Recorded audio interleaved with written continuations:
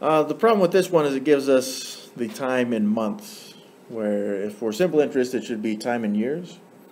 So we do have our principal, 8,000 times 5%, which 5.2%, which would be 0.052.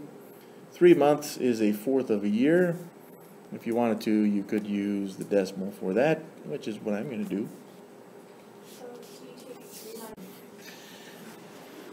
Yeah, so we got 8,000 times, we'll say 52, and we'll need 3 decimal places. So 0, 0, 0, 16, 0, 0, 0, 0, 40. Did I misplace those? 1, 2, 3, 40. Oh, okay. So 41, 6.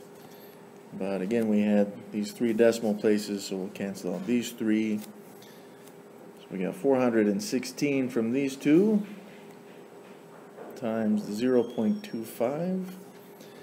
And what does that give us? 416 times 25 is a 30.